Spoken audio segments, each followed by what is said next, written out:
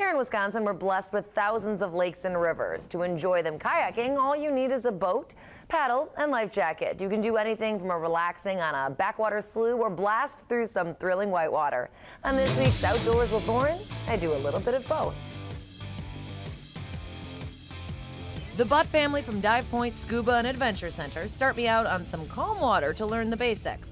The first step is getting me in the right-sized boat for what kind of water we'll be enjoying. There's so many different sizes because there's so many different sized bodies of water, and there's so many different sizes of people. A small boat with a large person can easily swamp and become dangerous. Although I was prepping for the whitewater, the fishing kayak appealed to me right away. They have kayaks for fishing, for whitewater, for flat water, for the Great Lakes.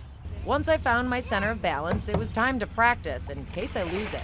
Perfect! Just like that. Now that I've practiced my paddle strokes and perfected my wet exit, we're going to take it up a notch to the Wausau Whitewater course. Last year, more than 300 paddlers from 28 different countries came to kayak this course, and I didn't last a second.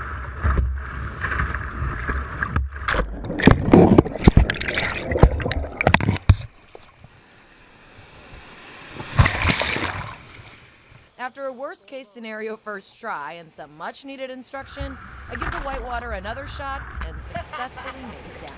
Thank you so much. Your instructor. Now, you don't have to buy a kayak. The folks at Dive Point Scuba and Adventure Center will rent any kind of kayak you'd like, and they're so great over there. I'd highly suggest it. It was a lot of fun. Lauren, I am so glad you're safe and sitting next to me. Yes, they made sure I was very safe. Oh my gosh, but that's awesome. I mean, that's an experience you're always going to remember. That's right. It's very fun. I loved it. Awesome. Now you're making me want to go do that.